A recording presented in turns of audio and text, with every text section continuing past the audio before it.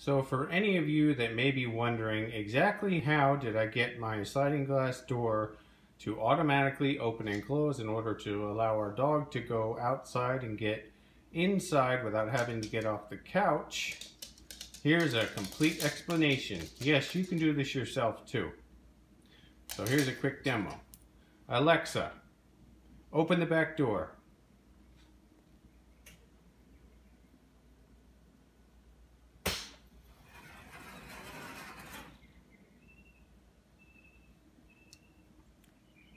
Alexa, close the back door.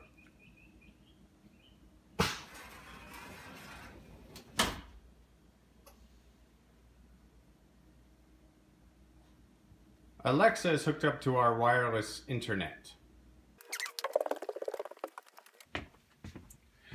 Our internet comes into the house through this modem and is then sent out through this wireless router to various locations. I have a number of devices that are hooked up that the Amazon Echo is able to communicate with. So when I tell the Echo to open the back door, it then sends a signal to this wireless router. The wireless router then sends a signal to this power strip, which is connected to the internet and that the Echo can control. So the first signal it sends is to outlet number 1, which you see over there, to activate. Right now, that outlet is not active. Once it sends a signal to activate that outlet is connected to a solenoid, which is connected to the air compressor running at just shy of 30 psi. So once that outlet is activated, this solenoid would open, allowing the air to travel from the air compressor back over into the other room. The air runs to this secondary solenoid. Now, when this solenoid is powered down, the air is automatically in one position.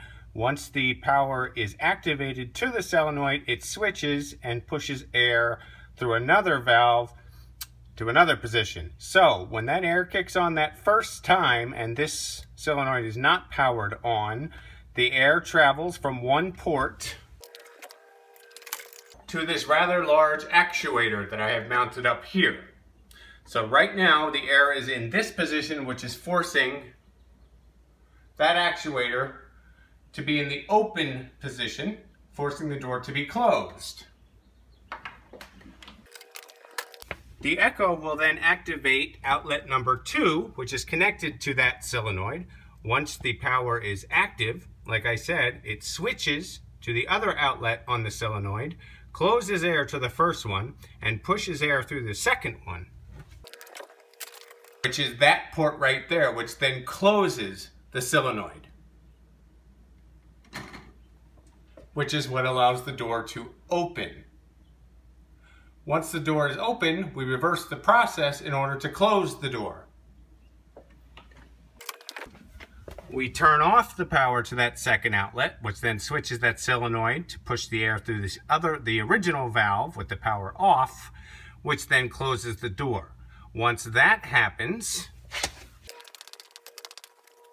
the Echo sends a signal back to this solenoid in order to turn it off. Once this solenoid shuts off, the air is expelled, and therefore there's no more pressure in the system, allowing us to open and close the door by hand as normal. So it's quite simple, really. You simply set up routines through the Amazon app, and I have a variety of routines set up. So let's do this one, which will automatically open, wait a period of time, and then close the door. So we call this one, Alexa, let the puppy out.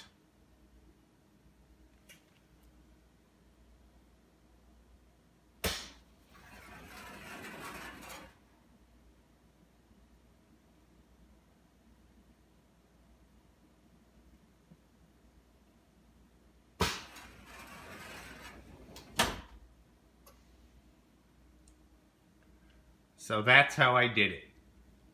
Alexa, thank you. You're welcome.